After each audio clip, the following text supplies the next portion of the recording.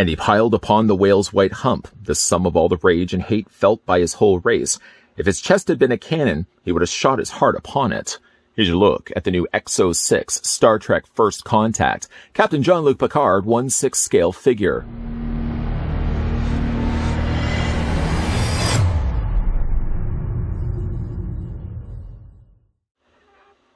In the feature film First Contact, Picard must face his most fearsome foe, the one that damaged him to his core, the Borg Collective. With no less than fate and all of humanity at risk, he must overcome his fear, shame, and thirst for revenge to save the entire galaxy from becoming the Borg. This 1/6 scale figure recreates this iconic character in an exquisite 1/6 detail, standing approximately 12 inches tall. Every element from his 24th century tunic to his custom black boots is authentically reproduced. The original portrait sculpt of Patrick Stewart has an authentic hand-painted likeness. Just before we get the review started for First Contact Picard, I'd like to thank the folks over at EXO-6 that kindly provided the sample of Star Trek First Contact Captain Jean-Luc Picard that we could have a look at in this review. Seeing as Picard does technically mark the second Star Trek character that they have released, it makes for a better comparison to be able to bring in Lieutenant Commander Data, who also is from Star Trek First Contact. While they seem to share similar enough bodies, it seems as if, just by probably the virtue of the fact that Picard is wearing a jacket as opposed to a full jumpsuit, Data as a result of that looks a little more slender. Data also appears to be a lot taller as well. For other comparisons, we can also bring in the quantum mechanics release of Star Trek's Captain Picard. This is from Star Trek The Next Generation. I have some difficulty getting this guy to stand up. There we go. He is notably a lot shorter, and because he's a lot shorter, his head also seems a little bit bigger as well. Proportionately, I think the First Contact release from EXO-6 pairs a little bit better proportionately, and of course he fits a lot better with the previously looked at Data as well. For the figure, the first thing we'll have a look at is the included hexagonal display stand, which if you are lucky enough to pick up the Data, or if you've watched my review of the Data, go feel free and check that out if you get a chance. It so happens to be the same stand that also came packed with that figure as well. The top of the stand depicts the transporter pad, but it gets much more elaborate and cooler than that. Just to bring in Data so you can see, yeah, they are in fact the exact same. And the neat thing about these is that you can actually lock them together, interlock them together. What you get with these figures is you get this little clip piece right here. You can see that there's an open slot right in the middle of things, and it fits just onto the little, it's like a little bar that runs across. That actually is the same place where these necks adjust to as well, or plug into. But basically that just fits into the slot like that. And then if you have another display stand, you literally just take the two and attach them together. Though I find it's a lot easier to put the stands together first, maybe even lay them down on a flat surface. Take the connecting prongs and fit them together like this, and then you've got two connected display stands. And you pretty much can continue that trend all the way around if you want to. Or what you can also do too, like we did with Data, just detach this. Make sure, of course, you don't lose this. And then when you get these stands to come also packed inside the tray, you get this piece right here, which serves to be the larger transporter array. So as opposed to the individual pads, you get the larger transporter array. What you'll do first is detach the neck, and make sure, of course, you take this piece as well. These just basically, you take the one part and you just attach it to the other end. But this prong fits the same way as those connector plugs. It fits right into that little ledge of plastic right there. Once that's removed, all you then do is take this clear, I'm assuming it to be acrylic plastic, and you're just going to detach it. You have to remove it from the corners, free it from all the corners, and then you can gain access to the overlay.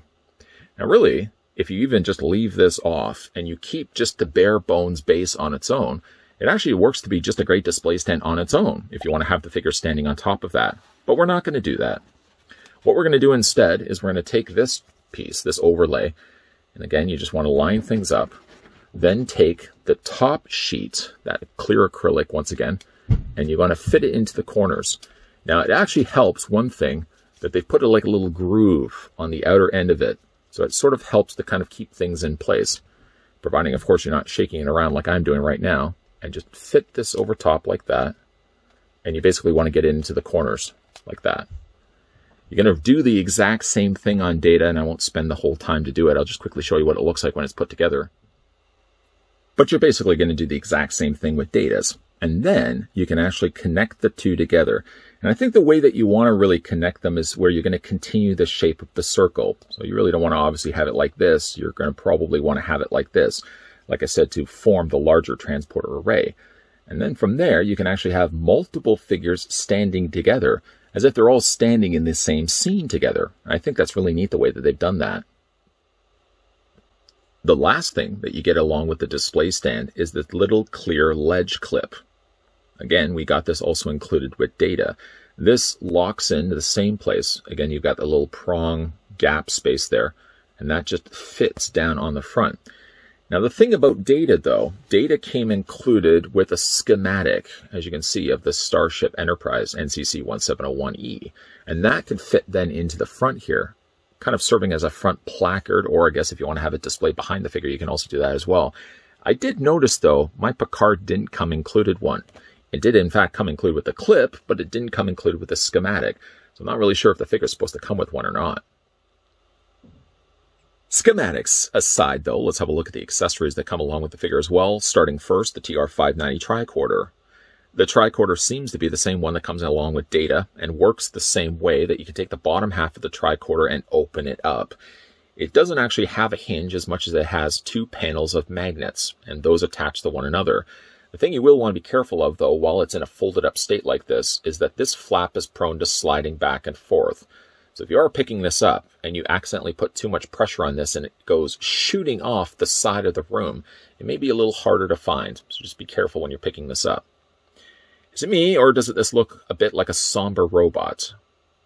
Very neutral expressioned robot face. Okay, I'm probably the only one that thinks that. The details, though, so small they are, captured so nicely on EXO's part. I mean, what you would expect to see on a normal 1-to-1 scale tricorder has been replicated very nicely on this smaller rendition.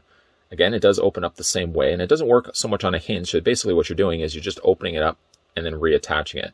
You could try your best to actually open it up as if you would open up a tricorder, but again, the end result is you're only going to have the two halves separated at birth, and you're going to have to put them back together again. Again, I just want to draw your attention to the amount of work. Granted, yes, these are labels, but the fact that they've accurately recreated a tricorder at this size is quite the feat on EXO's part. Now, this folds up again very carefully, and it does also come included with a little holster. You can slide this into the holster like that, and even on the back of it, there's also magnets as well. I made the ill mistake when we had a look at Data's review. Actually, I had indicated that it was supposed to go on one side of the figure, and I described it correctly on the one side of the figure, but then I mirror flipped it when I actually put it onto the figure.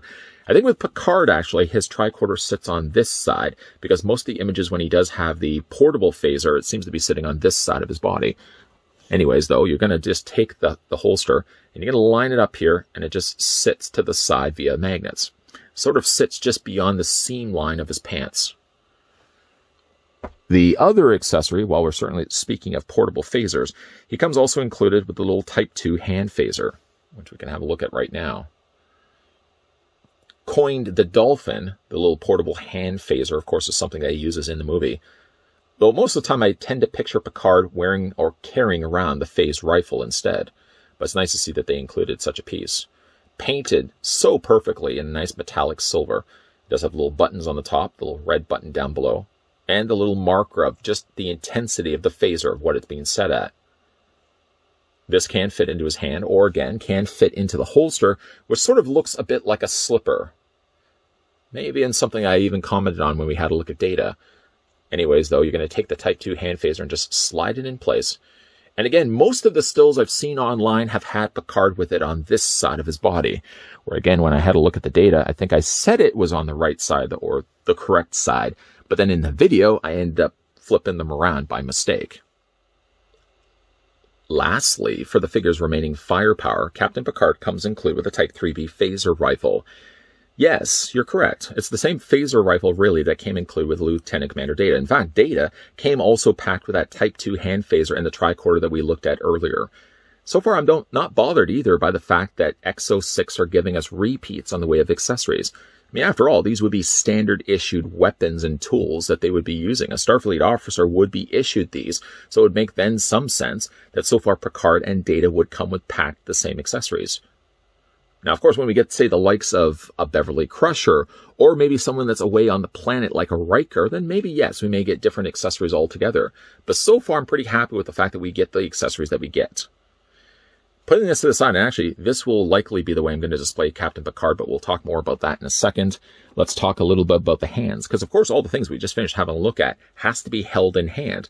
And we'll start first, somewhat redundantly, looking at closed fists. I just finished talking about the things I would like to have in his hands, and the first thing, of course, I'm looking at is closed fists. But I guess if you want to have angry fist-swinging Picard, then yeah, by all means, you can use these closed fists if you want to.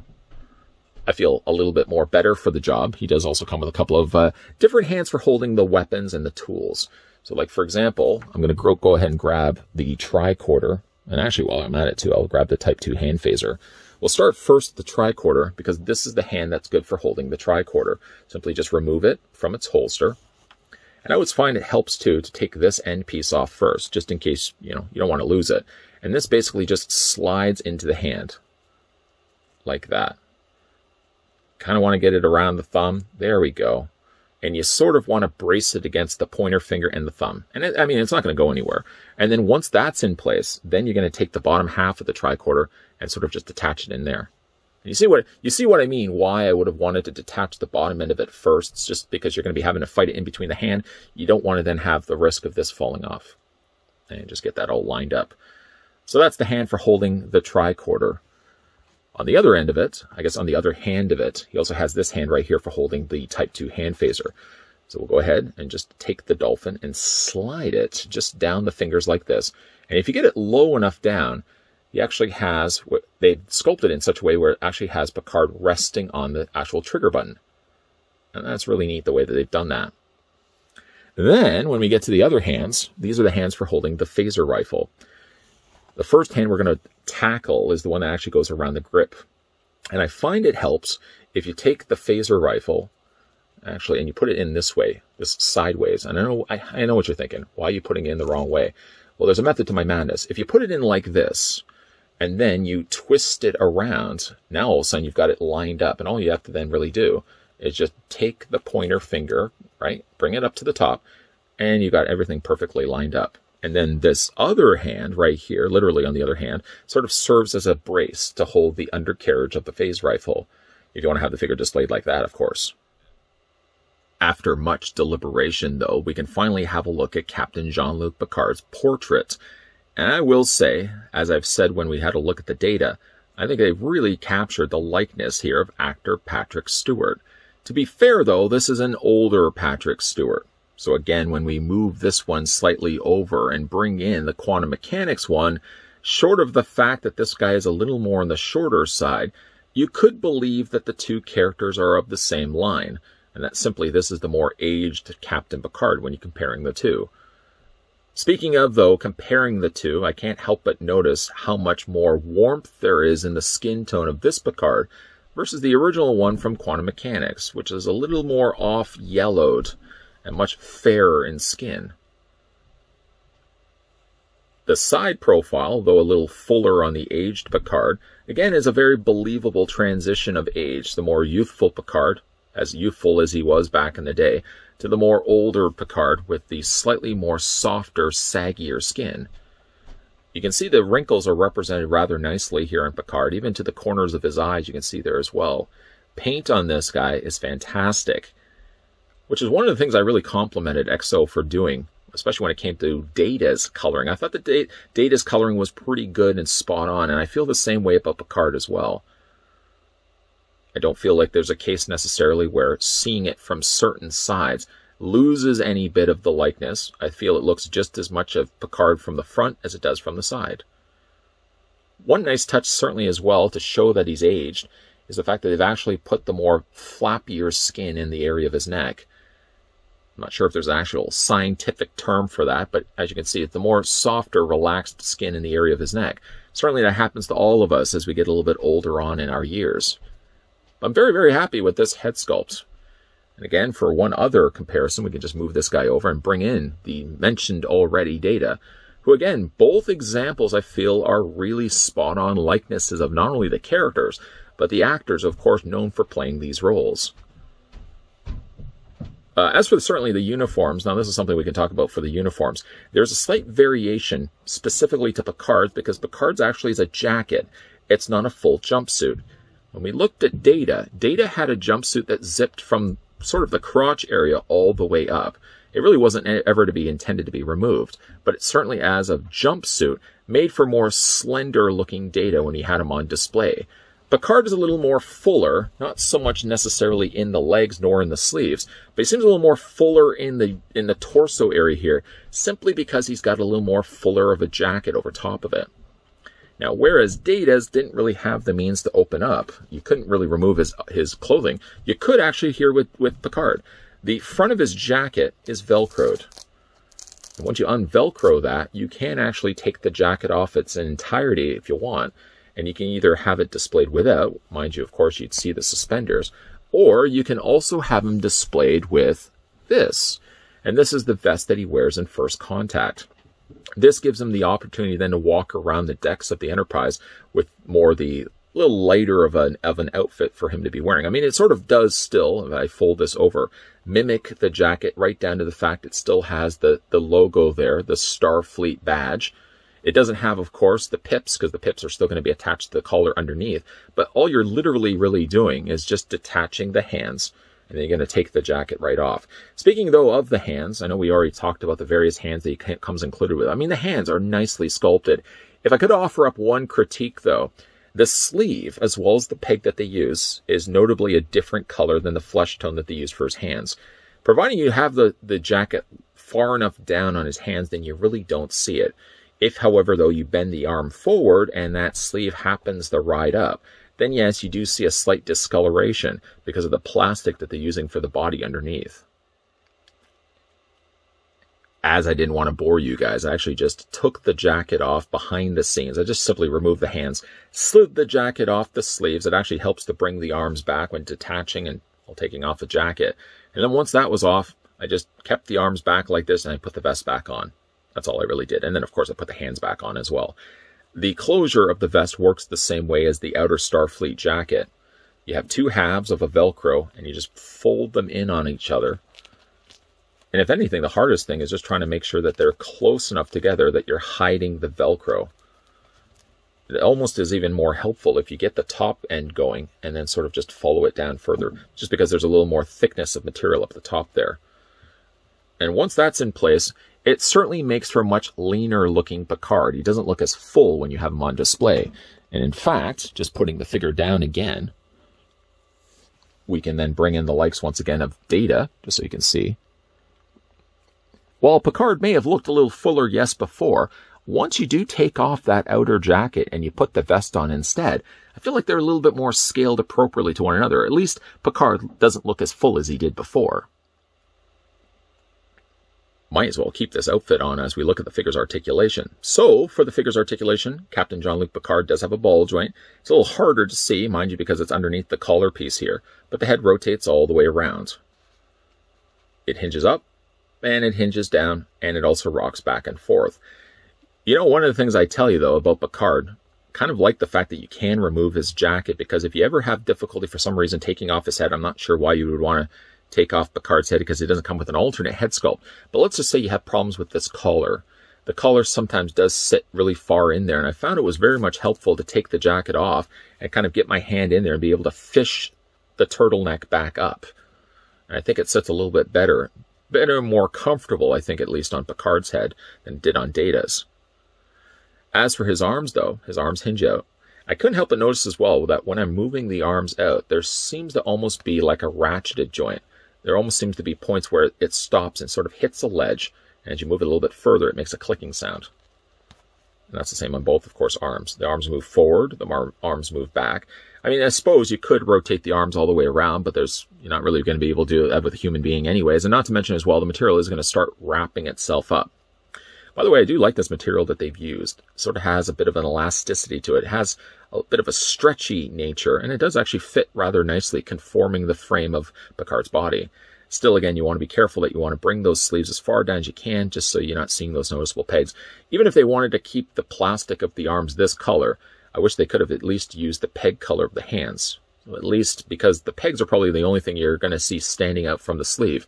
If they at least kept that the same color as the hands. But again, if you have the sleeves far enough down, you're really not going to notice it. He does have a swivel on the bicep area. Picard also seems to have a double hinge on the elbow, and you can also rotate the hands all the way around. As for his torso, I don't know why I'm waving my fingers so furiously around there. He does have an upper torso ball joint. The legs split out to about there. He has a swivel at the top cut of the thigh. I for a second thought that there was some padding that they added on top of Picard's legs, but I think those are just his legs. I think it's just the material that they're using for the suits seem to be a more thicker, denser material. Because there seems like there's padding, but I don't feel like there's actually padding on Picard's legs, if that makes any sense. The legs have a double hinge on the knee. And of course, he does have the little straps that go across the bottoms of his heels, similar to what Data had. Basically, like from the lower leg, it's very similar to what we're getting with Data. The feet move up and down. You can also rock them back and forth. So you can get some nice poses going with Picard. And of course, you can bring in that display stand we looked at earlier. Eventually, I would think that, keeping in mind that EXO-6 continue to put out brand new figures, so far it's already been also announced that they're putting out a Catherine Janeway, and I'm pretty excited for that.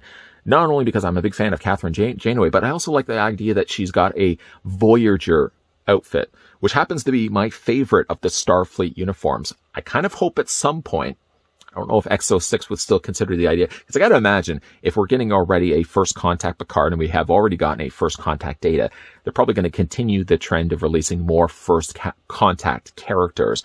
But I hope after that's all said and done that they'll backtrack a little bit, sort of go back in time, maybe jump even into the Nexus to do it. And I hope maybe we can get ourselves some, the Generations Picard, like Generations Picard, Generations Data, wearing the Voyager outfit that we're going to be getting with Catherine Janeway. That's the kind of thing I'm excited for. Obviously, they couldn't release just standalone uniforms because in many of the cases, like Data, for example, you can't take off his uniform to put on a new uniform. But I hope at some point, please make it happen, EXO-6, if we can get ourselves some Generations-looking Starfleet officers from the Starship USS Enterprise. Captain Jean-Luc Picard now marks the second figure that EXO-6 have produced for their brand new Star Trek 6 scale figure line. Right underneath, of course, the heels of Lieutenant Commander Data, which was the first to market their entryway into the new space of 6 scale figures. Data really was the thing that told the collectors out there, this is what EXO-6 as a company is able to produce. This is the level of standards that you should expect to see with future figures moving forward. Data, I still question why they would have done him as a first figure. The difficulty of just getting not only the likeness of Brent Spiner down, but able to still replicate the same skin pigmentation that he has from the series and in the movies. And yet, I feel like Data not only knocked it out of the park, but set the bar pretty high. That, as a result of it, puts a lot of pressure then on the shoulders of this dear captain. And yet, Captain Jean-Luc Picard, I love it just as much as I like the Data. The likeness bears strong of resemblance to the actor, of course, Patrick Stewart, playing the dear captain for all those years of the TV series, and of course, branching out into the movies, this being the second movie, First Contact. I think the likeness is fantastic on Captain Jean-Luc Picard. The very idea as well, going back to a point I mentioned earlier, the fact that you can take off his outer Starfleet jacket and instead have him wearing the vest is a detail that you saw in the film, but you didn't think a company would be able to incorporate into a 6 scale figure, and yet they've successfully done it as well. Granted, yes, the figure does have the same accessories as the Data that we got before. I don't think that really bothers me at all because, again, they're going to be all part of the crew of the Starship Enterprise. Then, yes, they're going to be getting probably those standard issued tricorders, the standard issued phasers and phase rifles. And yeah, when it comes to displaying these figures, I'm probably going to be displaying them differently anyways. Captain Jean-Luc Picard is a nice looking figure. And I think when it comes time to displaying this guy on the shelf, even though part of me would have wanted to go with the original look of having him wearing the full uniform, because I tend to think of Picard in the movie as wearing the vest and carrying around the phaser rifle, this I think is likely going to be the way I'm going to display the figure. And again, he looks fantastic. A big thank you again to the folks over at EXO-6 that provided the sample, this early sample copy of the First Contact Star Trek First Contact Captain Jean-Luc Picard that we could have a look at in this review. What do you guys think of the figure? And if you did manage to pick up the data, also let me know down below your comments on what you guys think of this figure line so far. As it right now goes, we've already got data. We have Jean-Luc Picard from First Contact, and then just taking a bit of a break, I guess, from First Contact. EXO-6 are now planning for their next release, Captain Catherine Janeway. And again, I'm super excited for that. If you're a big fan of Star Trek, definitely I would say get on board this line while the figures are available. If you guys are also new to this channel, enjoying all the content you're seeing, make sure you hit the subscribe button down below. Turn the bell notification on, and making sure, yes, you're keeping your papers peeled, because there will be, in fact, more videos coming your way. So thanks for watching. See you guys next time.